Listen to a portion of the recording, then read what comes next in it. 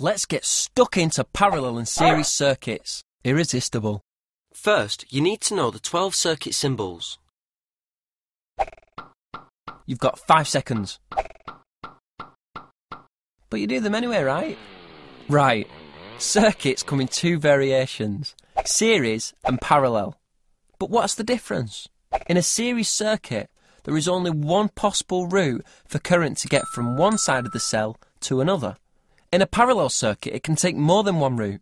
It can go through this bulb or through this one. What the heck? Why not do both? Current is flow of moving charge. The more charge flows, the higher the current. In a series circuit, the current flows through each component in turn, and there are no alternative routes. Each part of the series circuit has the same current, measured in amps. Nice moped! In a parallel circuit, the current has to divide itself between the different paths. These 2 bulbs are identical. So in the parallel part of this circuit, the current is split in half, and each bulb gets just 0.1 amps. Okay, but why does current flow? Why bother setting out from that cosy little cell in the first place? The electric charge wants to get from one end of the cell to the other. For electrons, this is like going downhill. They love it. But they can't go through the cell, not allowed. So they have to go round the circuit. The difference between the ends of the cell is called the potential difference, and it's measured in volts.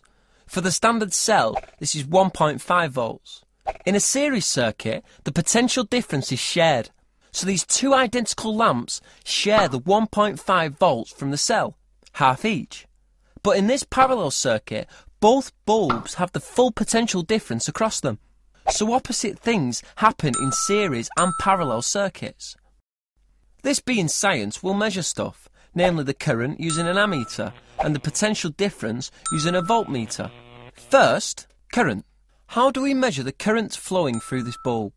The ammeter will tell us the size of the current measured in amps. It needs to go into the circuit in series to measure the full current. Yep, round about there. And to measure the potential difference across the bulb, we use a voltmeter. The voltmeter has to be connected in parallel. That way, we measure the same potential difference as is across the bulb. Positioning is everything. The usual type of cell supplies 1.5 volts. If we put 2 together in series, then the potential difference is doubled to 3 volts. That's enough to power some pretty cool stuff. If we join them the wrong way, it's not going to work. The potential difference of one cell is cancelled out by the other.